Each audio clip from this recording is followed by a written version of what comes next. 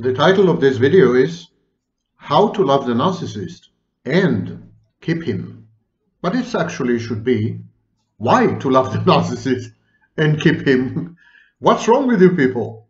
Why would you want to keep the narcissist? Why would you want to love the narcissist? There are like 3 billion, 4 billion potentials out there, and you focus on the 1% of the population who have narcissistic personalities. That's masochistic. It's something's wrong with you. I'm serious.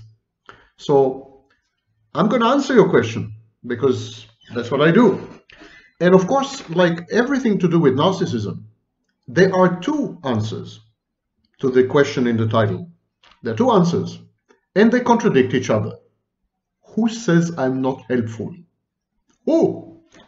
Just name yourself. Reveal yourself. So there are two answers. The first answer is be like his mother. The second answer is be the opposite of his mother. Got it? Thank you very much for listening. Kidding, don't go away. Where are you going? Come back. Okay. My name is Sam Vaknin. I am the author of Malignant Self-Love, Narcissism Revisited, which was the first book ever on narcissistic abuse, published in the late 90s. And I'm a professor of psychology and professor of finance in various universities, which are mentioned in other videos. I'm too tired to repeat the list. Okay, let's settle in. Let's review the first solution. The first solution is, if you want to love the narcissist, if you want to keep him in your life for some reason, maybe you didn't have the right kind of therapy yet, but if you insist, the first solution is be like his dead mother. Now you remember, dead mother is a concept originating with Andre Green in 1978. He described cold, rejecting, absent, selfish mothers who are unsafe. They don't provide the child with a safe and secure base. Mothers who create in the child an avoidant attachment style, problematic attachment style for life. Mothers who are approach-avoidant and to a very large extent fake, because they're trying to overcompensate sometimes.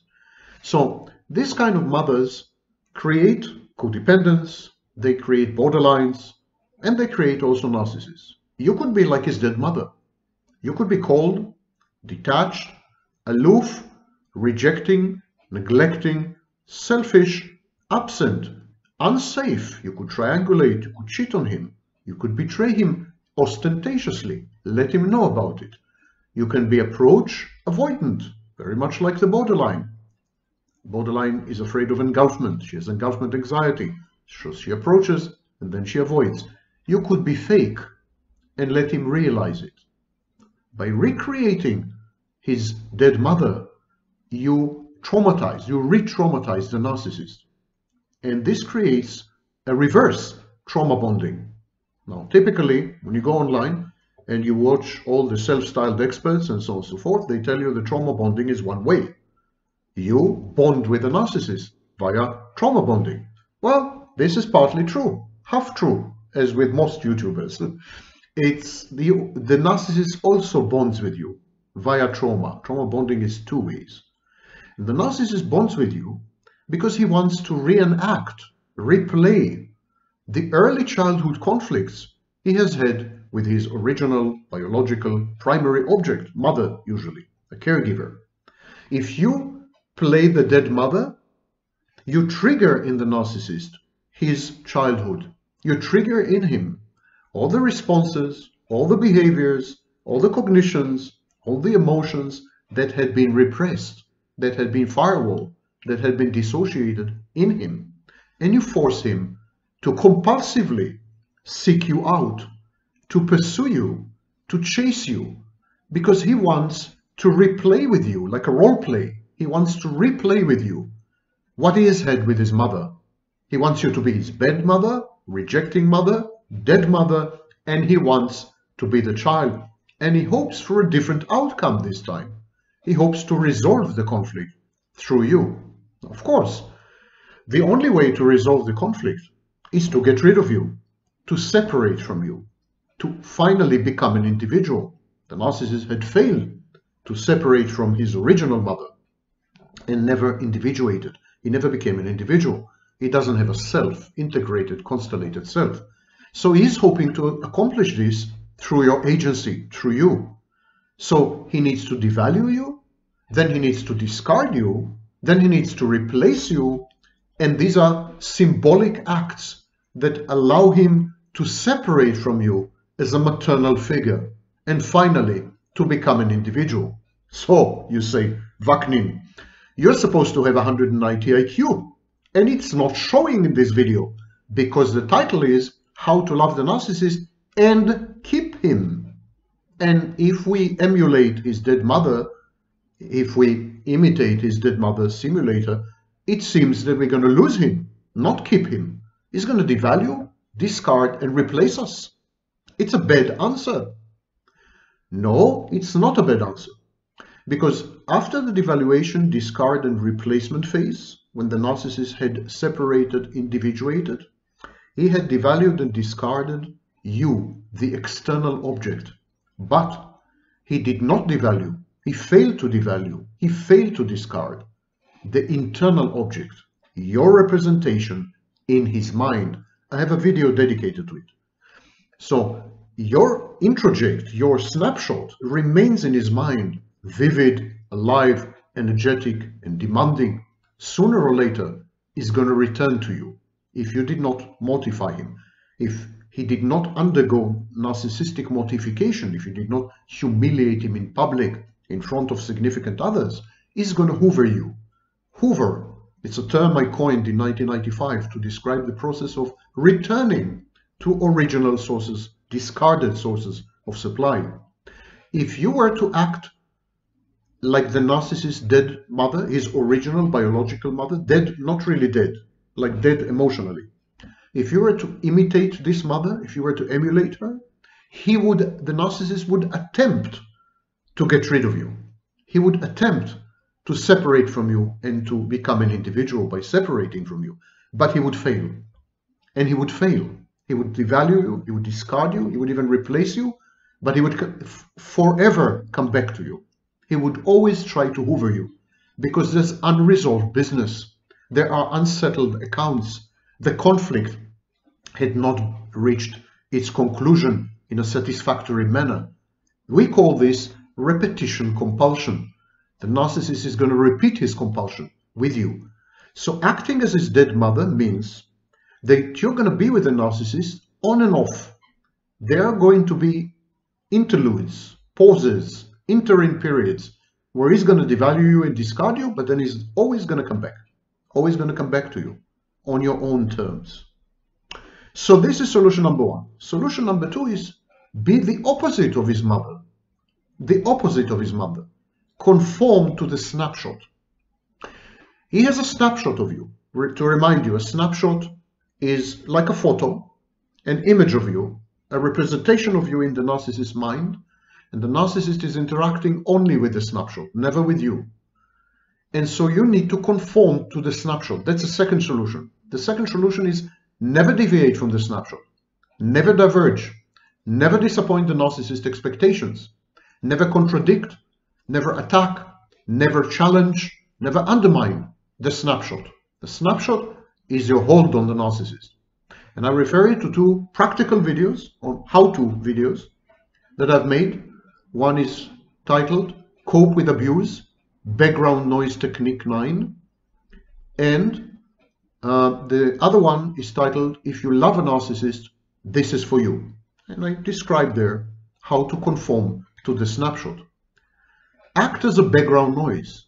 Ask no questions. Never criticize. Never disagree. When addressed, confine your response to the issues broached and do not introduce new topics into the conversation. In short, never initiate. Never be proactive. Always react meekly, compliantly, and subserviently. But conforming to the snapshot means suspending your life. You can't initiate anything. You can't have new friends. You can't work. You can't go out. You can't meet anyone. You can't be in touch with family and friends. Narcissist feels threatened by any of these. Any personal growth, evolution, and development is perceived by the narcissist as directly contradicting the snapshot, as an attack on the snapshot. Now, look here, all ye pining borderlines. Listen well. The narcissist is maybe handsome. The narcissist may be debonair, for example, me. So he's handsome, he's debonair, but he's dead. He's dead. Look in his eyes. They are twin infinite dark tunnels leading to the netherworld of his void. The twinkle in his irises is a reflection of your tears. His smile ruptures his face and tears your heart apart. You're reduced by him to smithereens, a frozen, grimaced scream in a surrealistic nightmare that once used to be a loving dream. Why do you need all this? The narcissist is an absence. He is chaos and unadulterated anguish and shattered fantasy and shattered lives. The narcissist craves love and intimacy. It's heartbreaking, but he pushes you away, enraged by your presumptuousness in offering him both love and intimacy. The narcissist fears hurt. He dreads pain and rejection and abandonment, exactly like the borderline. So he hurts you first. He hurts you first before you hurt him. He basks in your agony and in your writhing as he preemptively rejects and abandons you, renders you transparent, ethereal, unreal. You dissolve in the narcissist's distracted, faraway gaze as he contemplates your insignificance, your heartbroken, your mind splintered. You shrivel as you inhale the toxic fumes of his non-being, his despondent and hopeless darkness, a miasmic emanation, a life rejected, night without dawn in his sunless Arctic days. So frozen, you shiver involuntarily in his presence, that is an absence. The relationship with the narcissist is a form of self-harm. It's self-mutilation. The narcissist is death by 1,000 invisible paper cuts. You are become eruptive, infuriated scar tissue.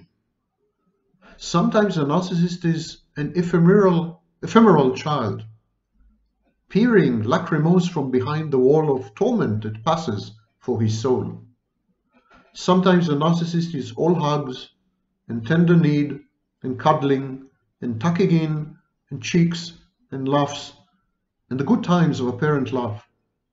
And then it's all gone like a mirage, recedes, remits, relapses, reverts, a shape-shifting and pregnant cloud beyond the event horizon of his devouring black hole. The narcissist is penumbral, a shadow, fleeting, an apparition, a remembrance of things past and the crumbling sepia dust of what could have been. The promise, unkept, unkempt.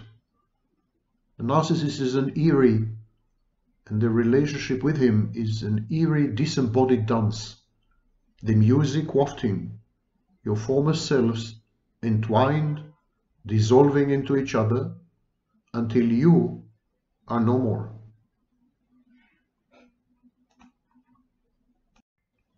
I want to read to you a message I have received from one of the viewers. She writes, "You're covering so much at the moment that I'm having trouble keeping up. I'll try very hard to take this as a compliment, dear."